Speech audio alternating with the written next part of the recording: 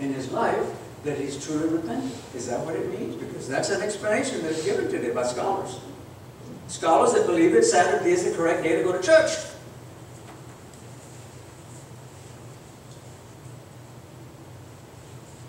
So what does it mean that he took, that he cannot, we do not have a high priest that cannot identify with our infirmities. He's been there where we are. He did it in us, folks. He redeemed us in himself. Within himself. Ah.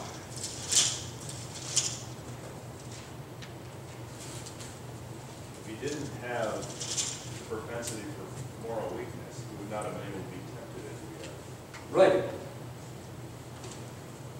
One of his greatest temptations was probably trying to be human and not use his divine nature. Is Satan stupid? I'm not saying that he make a bad choice in heaven. I'm asking, is he stupid? Does he know that God cannot be tempted? Does he understand that? Then why did he tempt Jesus 3 times? It was a last-ditch effort. Because he knew that Jesus was what? Vulnerable.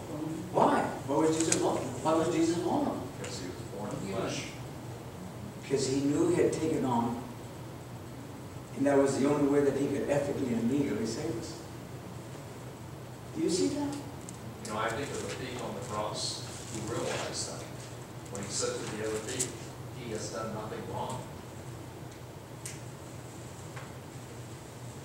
He realized that Jesus was sinless. What's the concept here?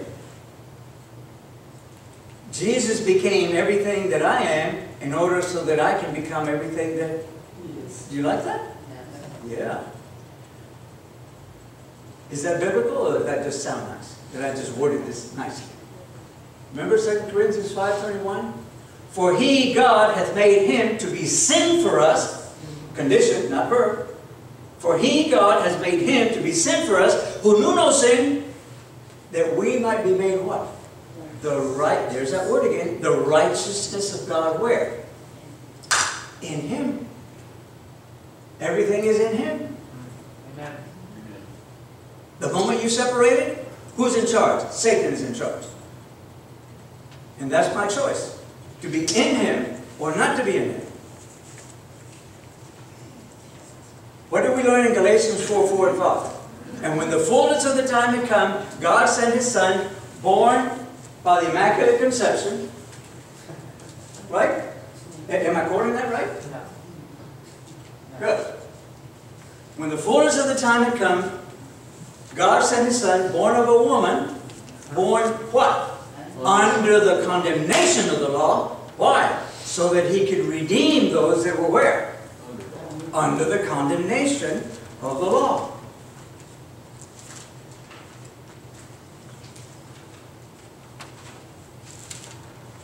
Again, why did Jesus say to the woman in the synagogue, thou art loosed from thine infirmity? What tense is thou art loosed? Present tense.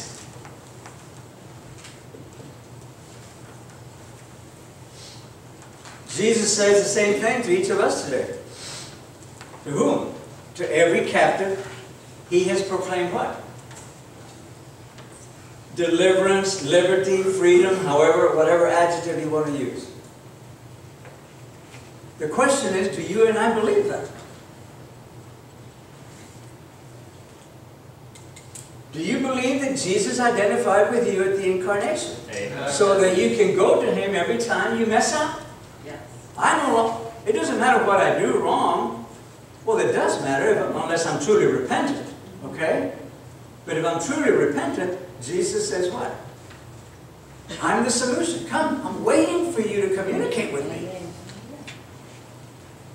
Jesus is not concerned about my messing up. He's concerned about my motivation in messing up. Because if I turn my motivation over to him, what does he do with the verbs? They disappear. Isn't that a beautiful recipe? Yes. Amen. Wow. But you and I have to push that enter button.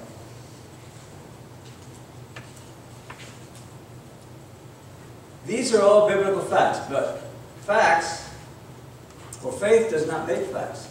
Faith accesses facts, and then the facts become what? Through faith of Jesus. Then they become a reality in our lives.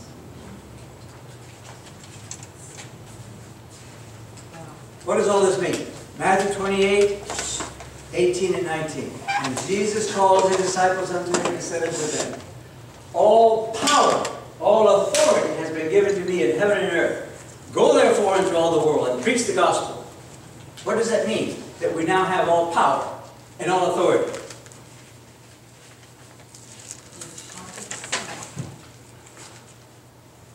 The power and the authority that was lost in Adam and Eve is now yours. If you choose to exercise it.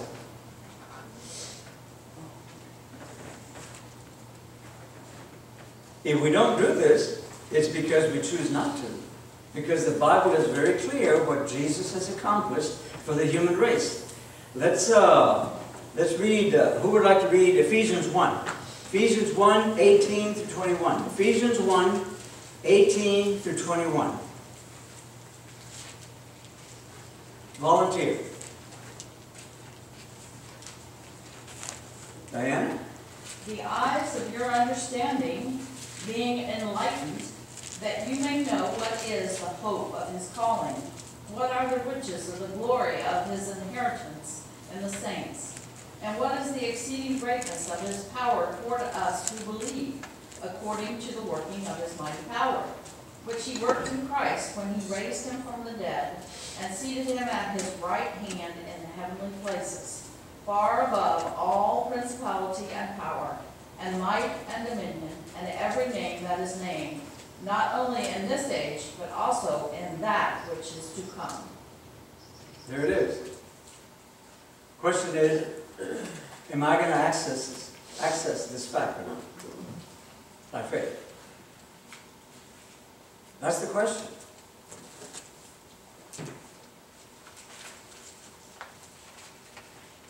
This is the inheritance to which you and I have been called. It's an inheritance.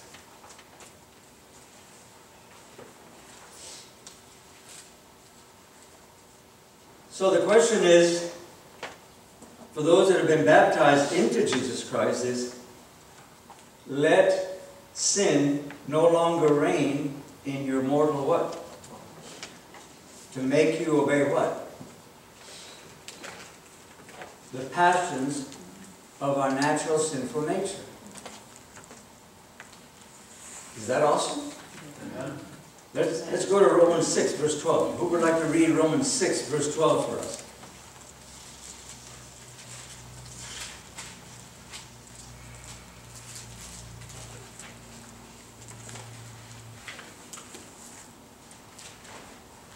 Romans 6, verse 12, volunteer. Over here, Lois. Therefore, do not let sin reign in your mortal body, that you should obey it in its lust. Let sin no longer reign where? Sounds like we are the ones that have a choice in this. Now, this biblical fact means that in Christ, we have the authority over what? Sin. Sin shall not have dominion over you. Remember Romans 6:14? Have you ever heard someone say, oh Chuck, you're making a big deal about Christian living. We're saved by grace, Chuck. True. But what does the first part of verse 14 of Romans 6 say? Sin shall not have dominion. Right. Why? Because you're not under law, you're under grace. Why? Because of what Christ has done. By taking on my sinful nature and crucifying it for 33 and a half years. So he genetically took on my nature. So legally he has what? Become my substitute. So is there any reason or excuse for any kind of sinning? Any kind of sinning, according to Scripture? For sin shall not have dominion over you. Who decides that? You and I. Now I'm making a point of this because there are a lot of explanations out there. What people say, oh Chuck, you're just not realistic. We're going to keep sinning until Jesus comes. And when I hear that, I say, my sinful nature would love for you to take me to Scripture and just show me not 10, but just one Scripture that says we're going to keep sinning until Jesus comes. Well, those that are not going to be taken to heaven will. But if you're planning on being up there, what does Scripture say? Sin will not have dominion over you. And the word here for sin is the condition. Your condition will not have dominion over you if you choose for it to not. I don't care who wants to explain that away from the truth. And there's a lot of explanation away from that. People say, well, Chuck, are you perfect? Are you living a sinless life? And I say, I don't know. But I trust the promise. Amen. There you go. Amen. Trust the promise. And my faith is accessing the fact. Amen. I got news for you. I have a sinful nature. And when by the grace of God I'm living a sinless life, I'm not going to feel it. Why? Because I have a sinful nature. How can a person with a sinful nature feel that they're living a sinless life? That is absurd. Well, I know that I'm living a sinless life. No, how is that possible? Because I'm focused on what? Christ. Where is he at? Apartment number 2. What's he doing there? He's appealing to us that we turn our lives over to him as he did what when he was on this earth. Turn his life over to his Father. That's the recipe. It hasn't changed. Until we get this, we're not going to be identifying with Christ where he's at, as he identified with his heavenly Father when he was here. How many times did Jesus say, I myself can do nothing? Oh, my. John 5:19, John 5:30, John 14:16. I mean, it is just endless how many times he said it. I of myself can do nothing. When Satan tempted him, did he enter into a dialogue with Satan? No. Did he say to Satan, have you forgotten who created you up there? You're coming to me and tempting me? What's wrong with you, moron? Did he do that? No. He said, what? It is written. And that is what we are admonished to do. It is written. I mean, how much better can this get? Is this not good enough? Do we need more? Has Jesus just simply not done enough to prepare us, take us up there? And to be compatible with what? The atmosphere of heaven. This is a personal matter between us as individuals and God. You have to deal with this one-on-one with God. Yes, we get together here to study God's Word in Sabbath school. But we need to focus on what these words mean, what these concepts mean.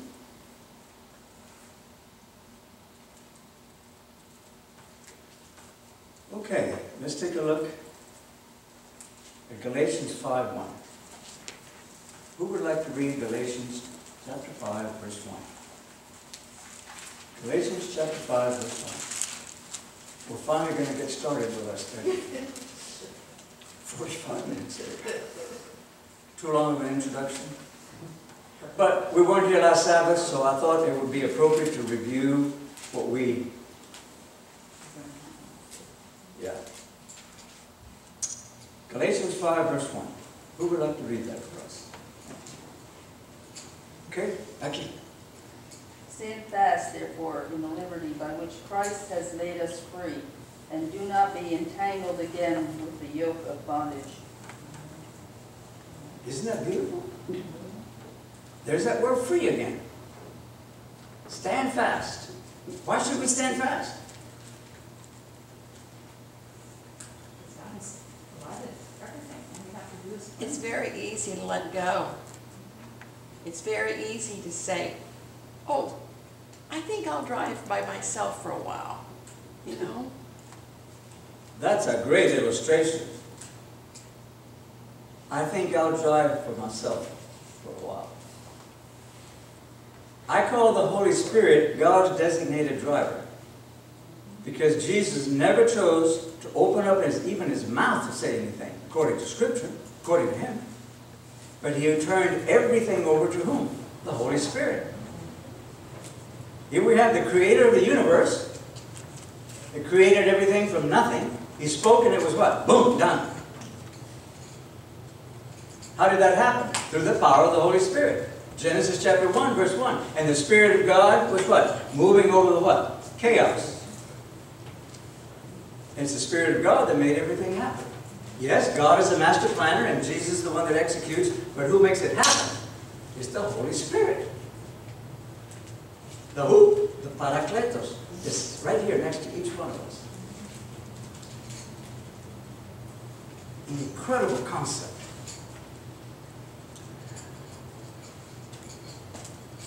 So, what does the word power mean? Our pastor preached on this. The first Sabbath in July. You know what his scripture was? Romans 1, 16 and 17. For I'm not ashamed of the gospel of Christ, for it is the power. And he explained what the Greek word power is. You know how it sounds? Dynamitos. What does that phonetically sound like? Dynamite! Dynamite! It is the dynamite of God that also carries what? The performance of the act with it. What? I have some very, very special little seeds at home. How many of you like tomatoes? I love tomatoes. But these are very special tomatoes. Seeds. They are seeds of the purple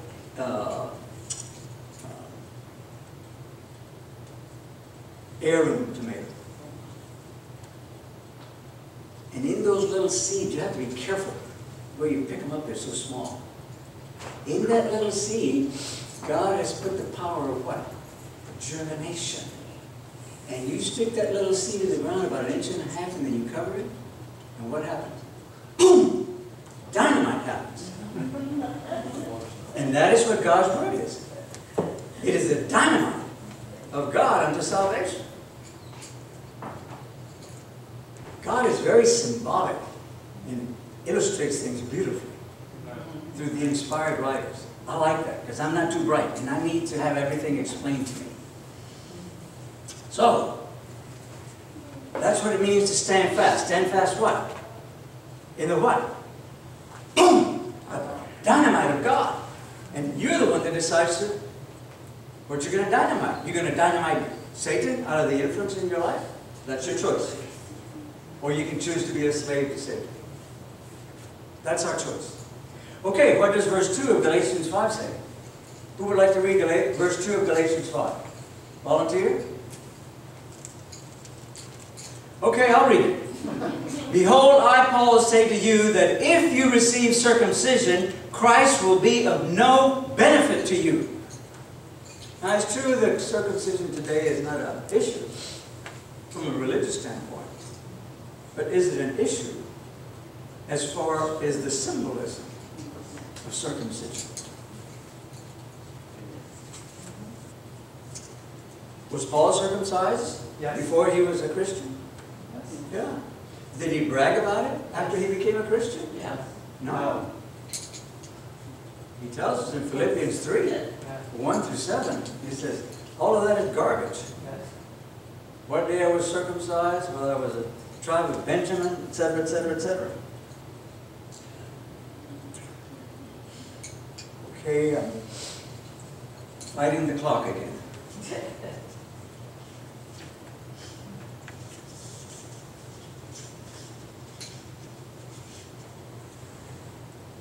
Galatians 5, 3 and 4. And I testify again to every man who receives circumcision that he is under obligation to keep the whole law. 4. You have been severed from Christ. You who are seeking to be justified by law. You have fallen from grace. Obligation means that you're a debtor. A debtor to what? The law. What does the law require? Perfect. Righteousness. Can you perform that? Can you produce that?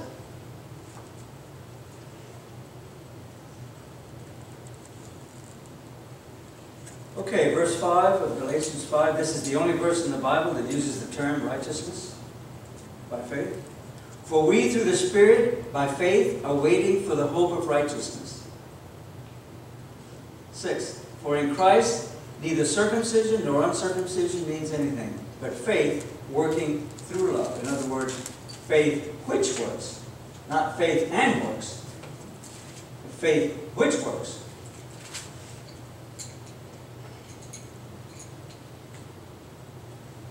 What is the righteousness that the Spirit brings?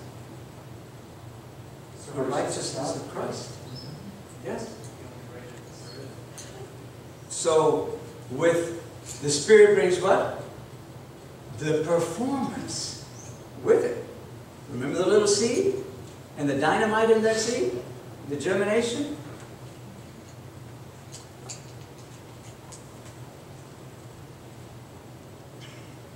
Some people say, well, but the passage says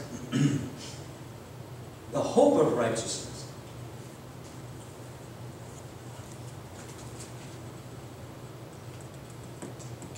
It does not say that we through the Spirit hope for righteousness.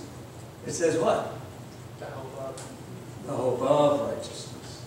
Remember Romans 8, 9 and 10?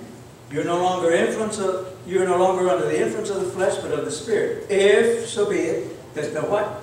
Spirit of Christ dwells in you. Because if the Spirit of Christ does not dwell in you, you don't belong to Christ. Is that bad? Huh? Yes? That's good. The Spirit should be it. Verse 10. But if the Spirit of Christ dwells in you, then the body and its condition becomes what? Dead to the sin condition. You like that? Why? Because the Spirit brings what? The life and the righteousness of Christ. The Spirit brings the performance with it. Because if it didn't, then it would be dependent on us to perform. That's not good. It doesn't work.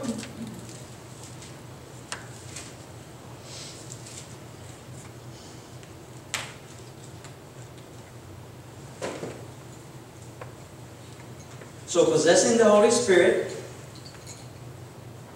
guarantees the promise of God. And that is God's pledge to make the inheritance a reality in our lives.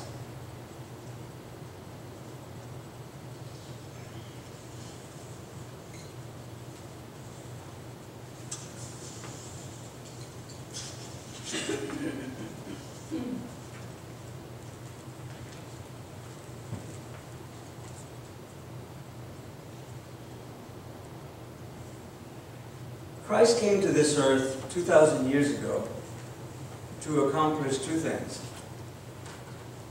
Number two, to redeem us. But the first purpose was to vindicate the law of God, which Satan says, it's not fair, it's unjust. No one can live up to it. And most Christians have been convinced today that they're going to keep sinning until Jesus comes.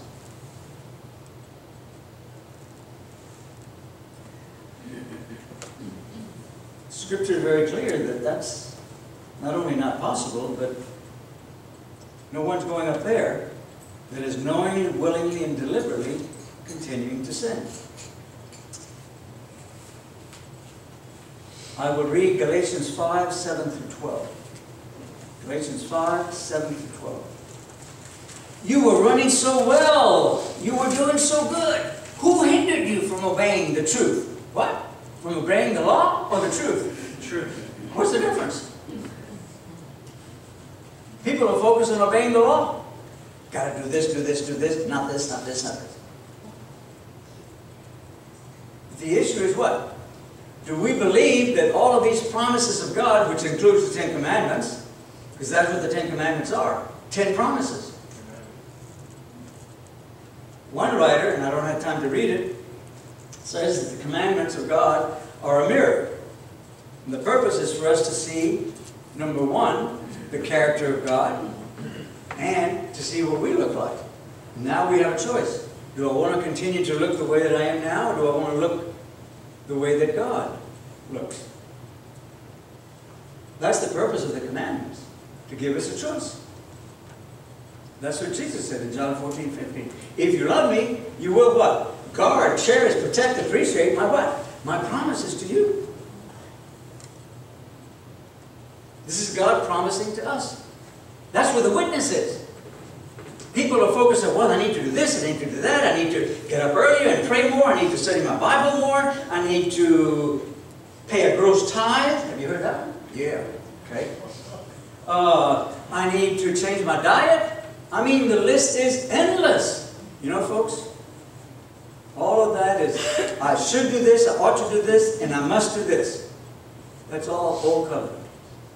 That's what the entire book of Galatians is about. What is Jesus saying? Hey, I came down here to what? To vindicate the character of God and to redeem you in the process. I have a suggestion for you, human beings. I'm now in the second apartment, and I'm directly focused on your personal life as God was focused on my personal life when I was down there 2,000 years ago. I'm ready to close up shop on planet Earth. I'm looking for some people that will allow me to write my Father's law in their what? God's still looking for that generation of people. Israel said, no, those people in the land of Canaan, there's no way we can conquer those people. God said, okay, you need to go out for another 40-year hike until you get focused on me. So the witness is in what the Holy Spirit is doing where? What? Is that really correct? No, fine. That's the issue. That's where the witness is. When someone sees the character of God reproduced in you, will the advertising department in heaven say, hey, this is the real deal. You need to buy this stuff. Yes or no? Yes. That's the purpose of the Holy Spirit. That's where the witness is. We need to mind our own business and let God mind His business. You know? That's what this comes down to.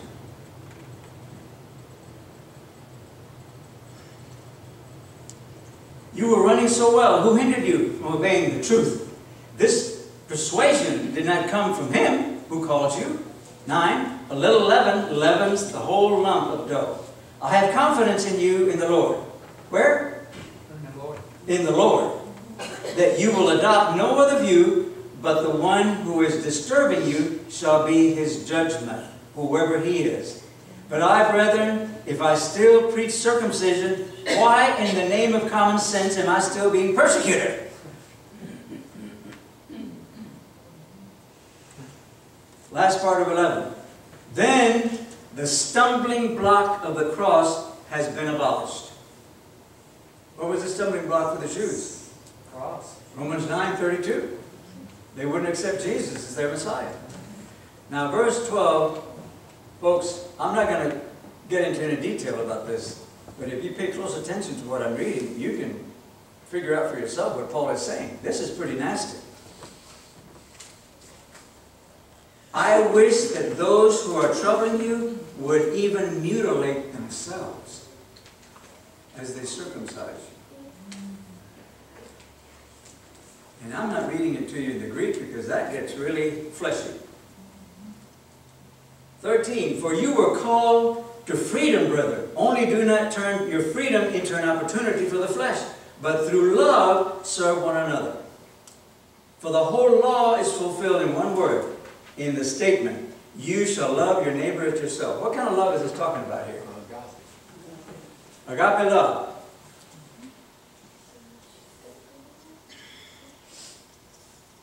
What is agape love? From time to time I hear people say, oh, my love is getting a little weak. But the Word of God says that God is love. There is no other love. It's God's love.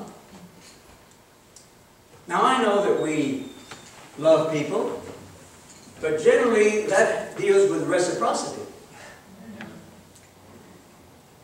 If I say to Ricky, I'm willing to scratch your back if you will scratch my back. Is that a unilateral or is that a bilateral agreement? That's a bilateral agreement. If he doesn't scratch my back, what are the chances that I'm going to